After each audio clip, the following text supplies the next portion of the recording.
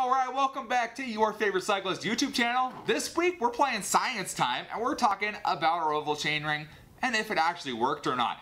But before we get into today's video, if you're new to my channel, make sure you head down below, hit that subscribe button for me. If you already are subscribed, make sure you hit that little bell icon right next to that. That way you get notified every time I upload. That way you don't miss any of these awesome cycling content we got going on this channel. So right into the Science Time on this time of your favorite cyclist. So what are we talking about? So about a year ago, I talked about the cheapest oval chainrings out there and whether they worked or not. So the cheapest oval chainring I had at the time was a snail chainring, and if I remember right, I installed it on my mountain bike. At the time I installed it, the Superfly was still set up as a single speed. So I pretty much replaced it with a 32 tooth oval chainring, replacing my 32 tooth regular round chainring. Did it work? Of course, that's why everyone's here. Well, we're gonna get a little bit more into that in a second. So not only did I install the cheapest oval chainring on my mountain bike, but off camera, and I think in a different, I don't remember if I did a video or not, and I did the same thing with the road bike. These chainrings were the exact same size as the ones that were on my road bike originally and the round chainrings that were there. So on my road bike, these were a 50 tooth for the big one and a 35 for the small. Same chainrings I have on my road bike all the time and I ride with right now, except these are ovals. So what did I think of these? First off, oval chainring is kind of a pain to install. Just being real here. You gotta make sure they are lined up properly. And if they're not, well, you're not getting the full benefits of them. Nice thing with the road bike one, has a pin that goes under your crankset, so you kind of know which way it needs to go.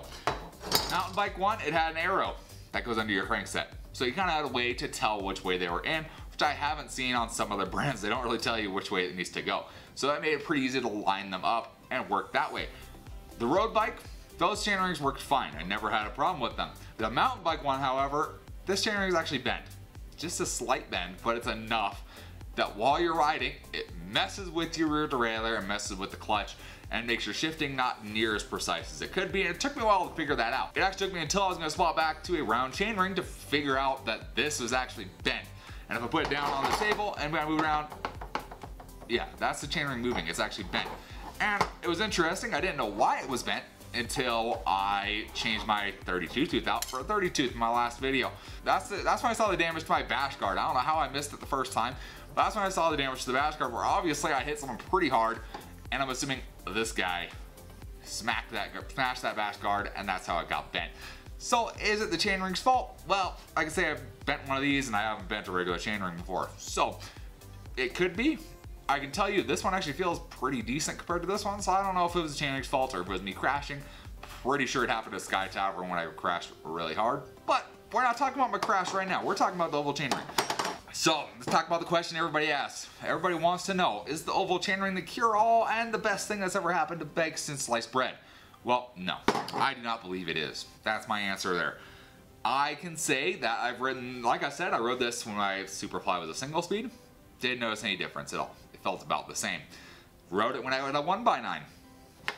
Really didn't notice much of a difference. Felt about the same.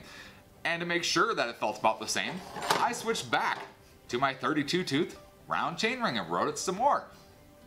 Felt the same. Since I had never ridden this on my 1x9, I didn't know how it felt, so I made sure I switched back to see how it felt, and it felt about the same. I really did not notice much of a difference going from oval to round. Road bike didn't make a difference. No. Didn't notice a single thing on the road bike. I rode that on the trainer too, with a cadence sensor and a speed sensor, doing training sessions on it. Never noticed a difference on it. It felt about the same. I was getting about the same output. Realistically, it didn't seem to make much of a difference in my riding experience. It definitely was not what I feel they put it out to be. Generally, what I see is the oval chainring will cure and make you stronger and make you faster and make climbing easier. I do a lot of climbing where I'm at. There's a lot of climbing, and I can say that this oval chainring didn't help with climbing that much. You don't notice it. It feels about the same as a regular round chainring. Initially, you may feel a little weird riding this. So I remember riding this when I first got it, and you notice it a little bit that, hey, yeah, it feels kind of weird riding this in a circle. But after a while, it feels like any other chainring. It goes away and you don't notice it at all. And then you put back on an oval chainring, you hop on the bike on the oval chainring, and it feels the same. So, you know, that feeling, it's temporary. It doesn't last for very long. So Would I recommend buying an oval chainring? I know there's companies out there that make more expensive ones. I can't tell you if they're better or not. I don't think they are. You can only make an oval chainring so many ways, right? I mean, it's an oval. Yeah, I mean, I guess you can make it longer and shorter if you wanted to on the ends, but I really don't think oval chainrings between a really inexpensive one, I can't remember how much I paid for it, it's like 15 or 20 bucks. It was not very expensive, versus some of the more expensive ones that are 100 bucks or so.